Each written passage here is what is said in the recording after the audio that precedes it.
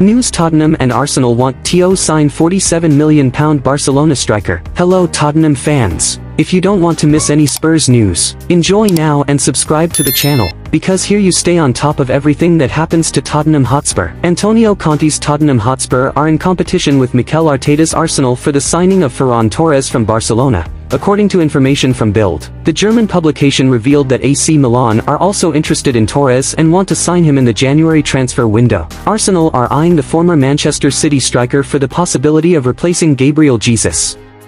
Brazilian striker Jesus suffered an injury in the World Cup games, and coach Mikel Arteta wants to replace him once the transfer window opens in January. If you want to receive the latest Tottenham news firsthand, leave a like and turn on notifications so that YouTube can upload new videos as soon as they are published.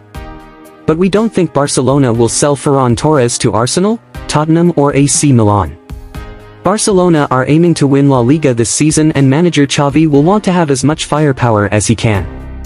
After all, the Blaugrana are 2 points clear of Real Madrid in the lead and can certainly lift the cup this season.